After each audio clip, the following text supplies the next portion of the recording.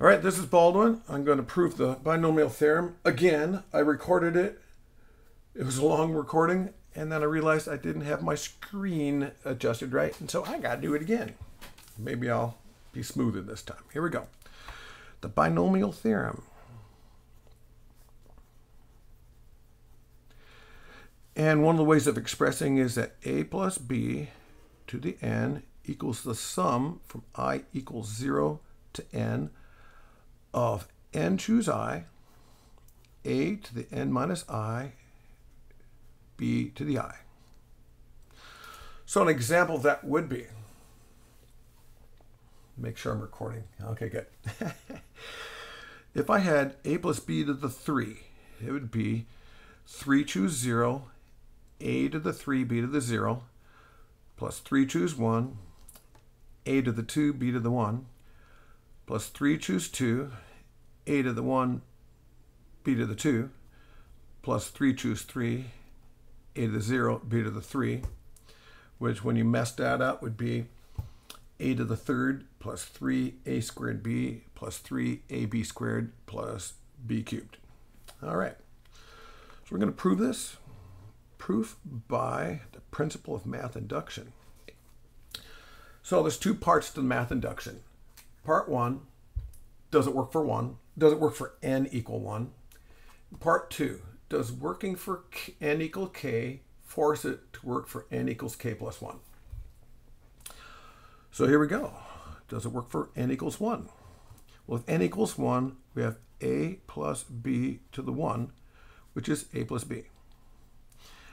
And where n is 1 over here, we would have the sum from I equals 0 to 1 of 1 choose I, a to the 1 minus I, b to the I, which would be 1 choose 1, a to the 1, b to the 0. No, it's 1 choose 0, a to the 1, b to the 0, plus 1 choose 1, a to the 0, b to the 1. 1 choose 0 is 1, b to the 0 is 1, so 1 times a to the 1 is a, plus 1 choose 1 is 1, a to the 0 is 1, so 1 times b to the 1 is b. And notice that a plus b equals a plus b, so yes, it does work for n equals 1. Okay, part 2, does working for k force it to work for k plus 1? So does n equal k working force it so that n equals k plus 1 works? All right, so we are going to first assume that it does work for n equal k.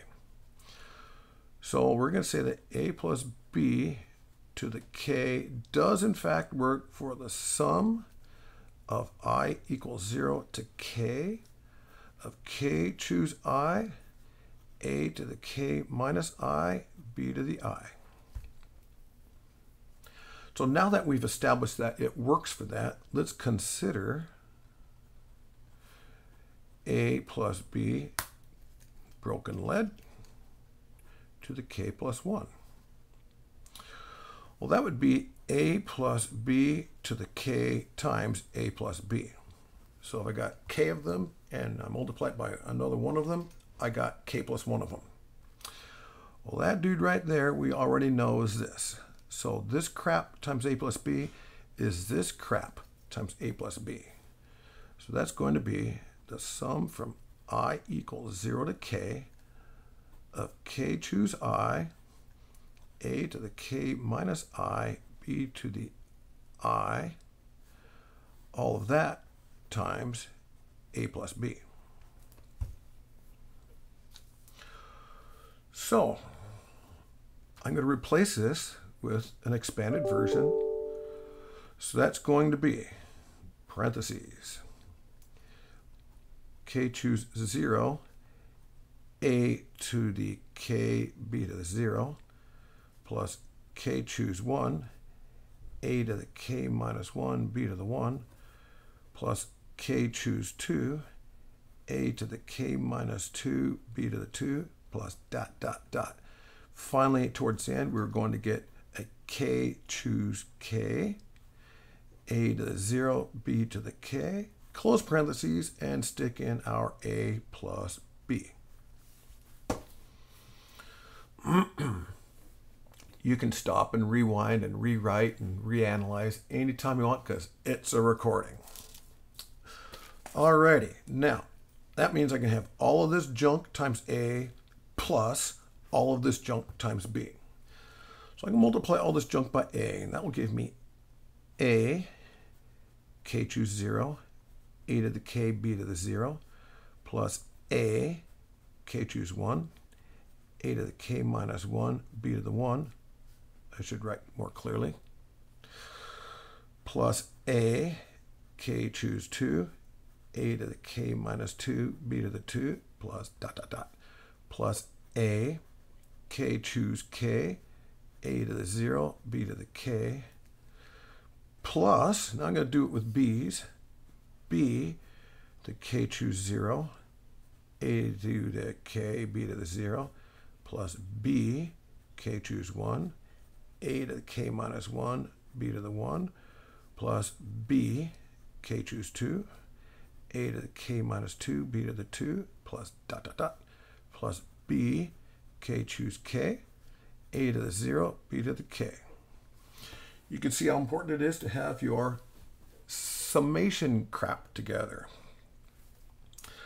All right, now we're going to combine like terms. So can you see that this term here has an a times a to the k, which is an a to the k plus 1, b to the 0 term. Look at the next one. A to the k minus 1 times a is a to the k, b to the 1. And over here is an a to the k, b to the 1. So this guy's by itself. These two mate, these two mate, the next two mate, the next two mate. So we're going to just go down the line. So the first one will be this dude right there. That's going to be equals k choose 0, a to the k plus 1, b to the 0. The next one will be this dude and this dude. So it's going to be plus k choose 1, a to the k minus 1 plus 1 is a to the k, b to the 1, added to k choose 0, a to the k, b to the 0 plus 1 is b to the 0. So see, those two terms are like terms. The like terms are the variables where their exponents are identical. If I go to the next two, we're going to get plus k choose 2, a to the k minus 1, b to the 2, and we're going to get a k choose 1, a to the k minus 1, b to the 2. That crap goes on forever. I'm going to do the last one and then the next to last one. So the last one would be, this guy's all by himself because I got a b to the k plus 1. The first group does not have a b to the k plus 1. So this guy's by himself. And that will be k choose k, a to the 0, b to the k plus 1. Am I still on the screen? Yeah, sort of. The one before that is going to be a, yeah, look at that, I screwed up. The one before that will be a k choose k, a to the 1, b to the k, and a k choose k minus 1, a to the 1, b to the k. Okay. I'm staring at that for a second. Yeah, looking good. Okay. Now, we need to deal with all these pairs. The first guy and the last guy, the coefficients are 1. K to the 0 is 1, and k to the k is 1. So this guy is 1, a to the k plus 1. This last guy is 1, b to the k plus 1. It's all these pairwise guys in the middle that we're now going to deal with. So, in the middle of this proof, I have to do a side proof. And I will get back to that guy. Now here's my side proof. Focus camera. Wow. Yeah, give me a second for the camera to focus. You knucklehead.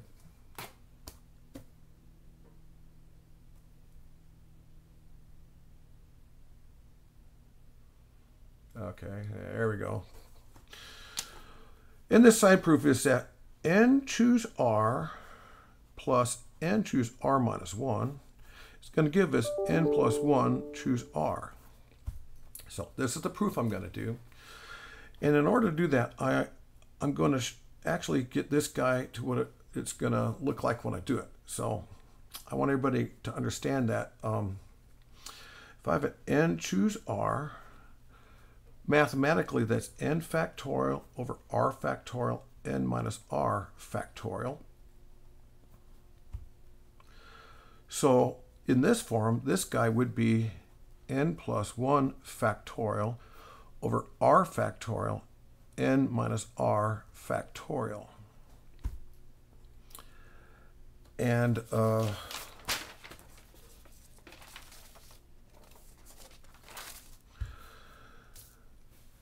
that's kind of where we're heading. Okay, so I have to do that. You look at this, n choose r added to n choose r minus 1 fits these categories. K choose 1 plus k choose 1 minus 1. K choose 2, k choose 2 minus 1. So they're all in that format. And my point is to show that that's going to give me k plus 1 choose whatever guy was on the bottom of the top guy. So here we go. I'm going to start with n choose r plus n choose r minus 1. That's going to give me n factorial over r factorial n minus r factorial added to n factorial over r minus 1 factorial n minus r plus 1 factorial. So n minus the quantity r minus 1 is n minus r minus a negative 1, so it's n minus r plus 1 factorial. Now I have fractions I'm adding, so I need a common denominator. So I got first one, n factorial over r factorial n minus r factorial. I'm going to leave some space and add it to n factorial over r minus 1 factorial n minus r plus 1 factorial. Now, this guy is missing these guys, and this guy's missing those guys. So I have to multiply the top and bottom by that and that. I've got to multiply the top and bottom by that and that. So I'm just going to do that. R minus 1 factorial, r minus 1 factorial, n minus r plus 1 factorial, n minus r plus 1 factorial. R factorial, n minus r factorial, n minus r factorial. Lead factorial. Okay, my handwriting sucks. Now, here's the other thing. I'm going to want an n plus 1 on the top. An n minus 1 factorial on the top. Let me rephrase that. I'm going to need an n plus 1 factorial on the top. So I'm going to, right now, before I get too far along, stick them in legally. So I'm going to go n plus 1 factorial, n plus 1 factorial, n plus 1 factorial, n plus 1 factorial. Okie dokie.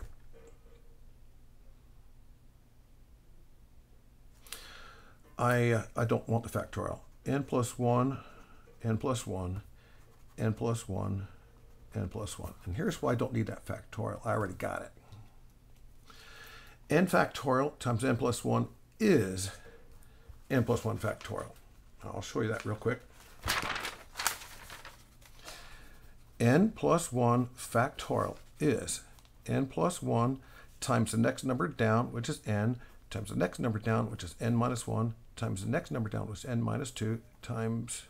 times 1.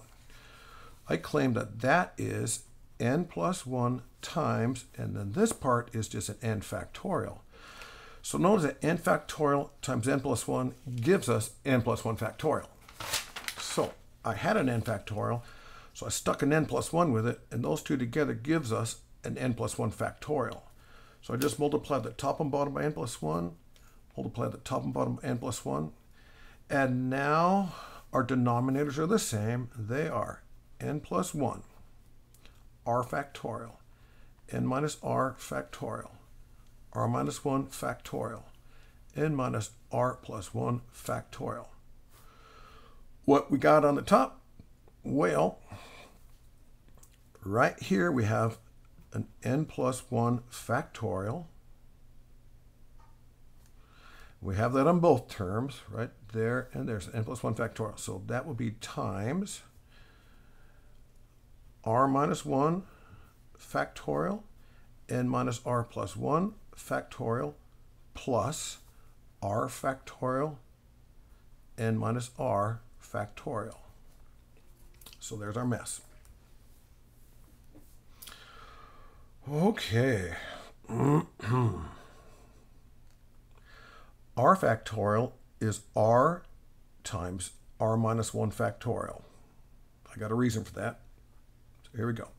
N plus 1 factorial, r minus 1 factorial, n minus r plus 1 factorial, plus r times r minus 1 factorial. R factorial is r times r minus 1 factorial. Then I got an n minus r factorial. And on the bottom, I got an n plus 1, r factorial, n minus r factorial, r minus 1 factorial, n minus r plus 1 factorial. Now, I can divide the top and bottom by r minus 1 factorial. There's an r minus 1 factorial and an r minus 1 factorial. So all the terms on the top have it, and the bottom has an r minus 1 factorial. So boom, boom, boom. Let's clean that up just a hair more. N plus 1 factorial times n minus r plus 1 factorial plus r times n minus r factorial all over n plus 1 times r factorial times n minus r factorial times n minus r plus 1 factorial. Alrighty. See this n minus r plus 1 factorial and this n minus r factorial. N minus r plus 1 factorial is n minus 1. Try that again. N minus r plus 1 factorial is n minus r plus 1 times n minus r factorial. So I'm going to rewrite that guy. So n plus 1 factorial times n minus r plus 1 times n minus r factorial plus r times n minus r factorial all over n plus 1 r factorial n minus r factorial n minus r plus 1 factorial.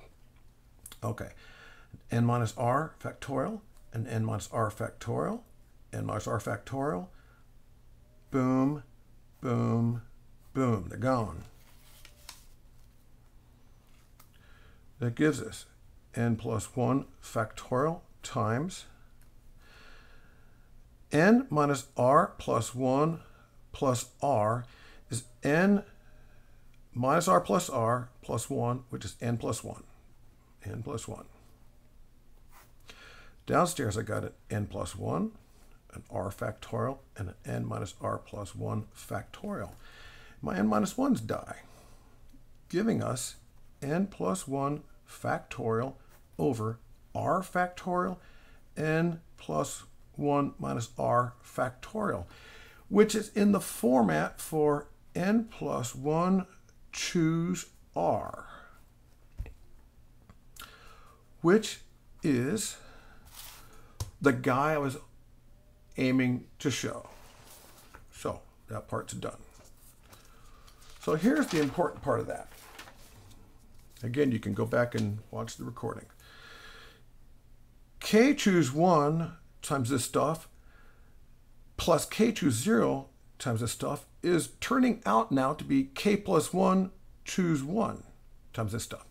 And k choose 2 times that stuff times k choose 1 times that stuff is really k plus 1 choose 2 of this stuff. So here's what we get. k choose 0 is 1. A to the k plus 1, b to the 0. Plus, now this turns out to be k plus 1 choose 1. A to the k, b to the 1. And this turns out to be k plus 1 choose 2. A to the k minus 1, b to the 2, plus dot, dot, dot. All the way to this the second to last guy, which is plus k plus 1 choose k. A to the 1, b to the k, plus 1 times a to the 0, b to the k plus 1. Well, 1 is really k plus 1 choose 0, a to the k plus 1, b to the 0. This is k plus 1 choose 1, a to the k, b to the 1, plus k plus 1 choose 2, a to the k minus 1, b to the 2, plus dot, dot, dot, all the way to the last guy, which is a 1, which is k plus 1 choose k plus 1, a to the 0, b to the k plus 1. And as you can see, that really is the sum from I equals 0 to k plus 1 of k plus 1 choose I, a to the k plus 1 minus I, b to the I, which answers the question, yes, working for k does in fact force it to work for k plus 1. And so our proof is complete and accurate by the principle of math induction. All right, hopefully I got that one recorded correctly this time. And let's see, yeah, recording was, how long was that? I don't see my timer. I got a timer on here somewhere. 22 minutes, some change, that's all right. Okay, let me know if I got a goof on there.